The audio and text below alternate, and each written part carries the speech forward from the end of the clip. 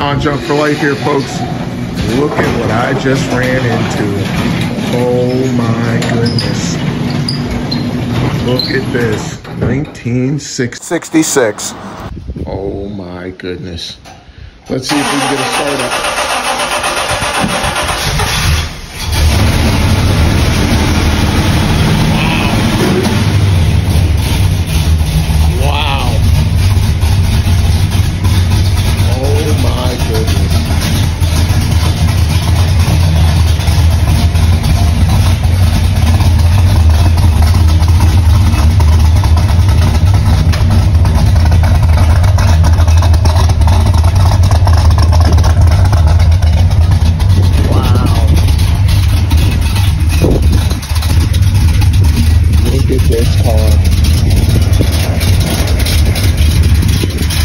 Owner tells me she had she was an original 389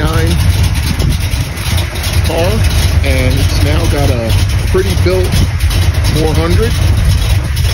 And this thing is incredible. Oh my goodness.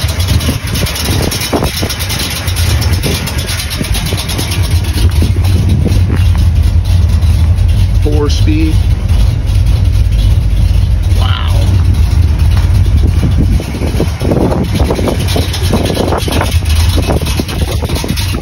Listen to this thing hit.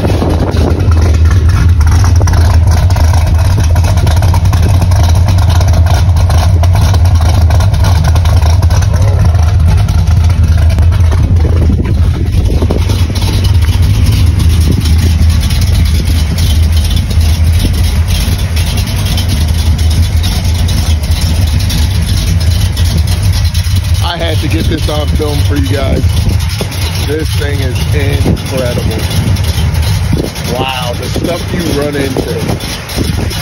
Owner is so cool. My dad had a 67 GTO back in the day. So obviously I have a affinity for these. Alright folks, just wanted to give you a quick view of a incredible car I ran into. The owner's an awesome guy as well, and I appreciate him and his beautiful GTO. So guys, just pop the hood on it. Look at this thing. 400,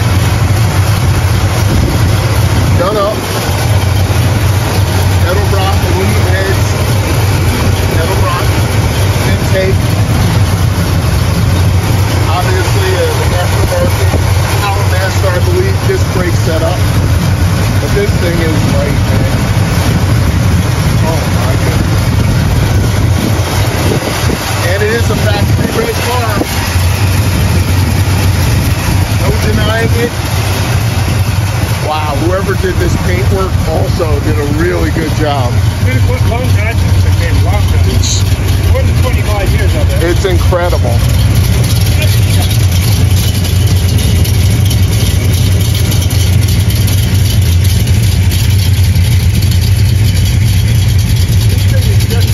Underneath as it is up top. Wow.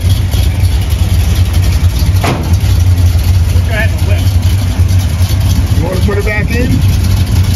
I'd love to get another rolling shot put going in. Watch me up the ladder. Yep, I got you. All right, put her back home.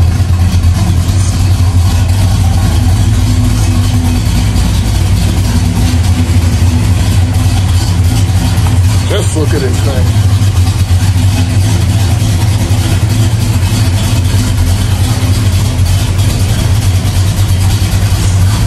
Now that's the GOAT right there, folks. The GOAT. You're good. You're right up against the cardboard. Wow. The GOAT. Beautiful.